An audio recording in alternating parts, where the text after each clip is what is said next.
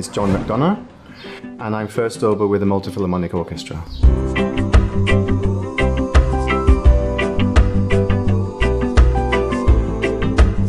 Some influential people in my life were my teachers from the London College of Music.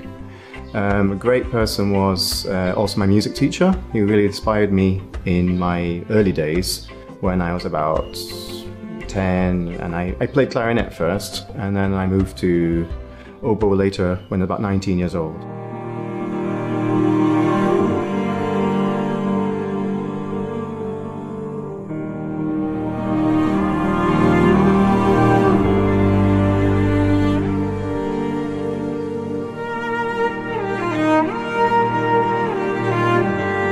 I think my favourite part of being a member of the Malta Philharmonic, or actually any orchestra, is that you have to be a team player.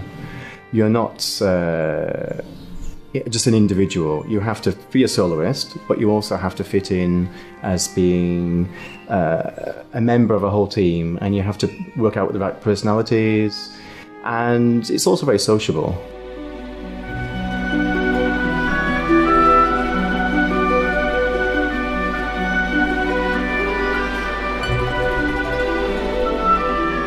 I don't have a lot of time for hobbies because my instrument is quite demanding. I'm one of the soloists, so I have to be studying for the next program always.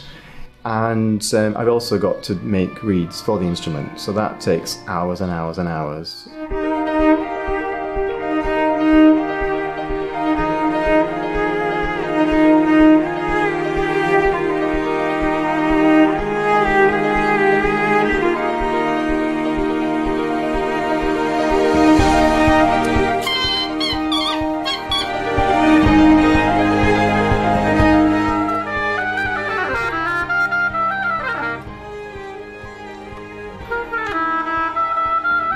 I do have a ritual before I go on stage. I actually have a ritual that starts at home. It's in the shower first. I have to have a set time.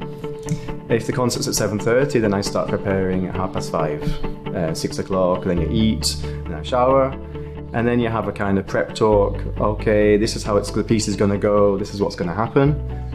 And then I arrive about, let's say, 6:45 at the theatre.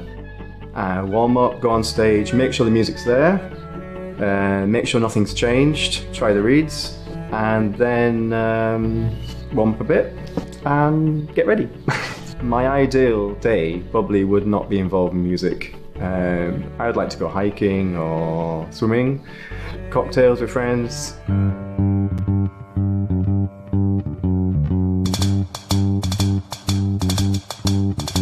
My 3 cats, I call them the Spice Cats. They were donated to me by friends in my village. They had a villa, and they were not only living here in the summertime, so they were stray cats and were going to not be looked after. So I took 2 of them.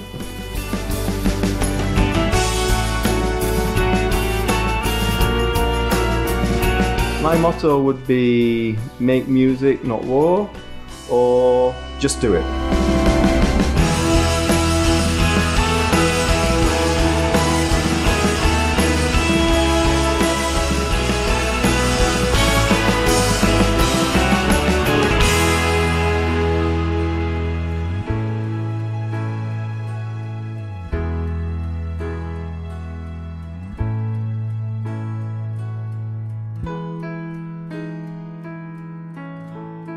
Miġġub lilkom bix-xewqa tajba ta' Bank of Valletta u The Palace.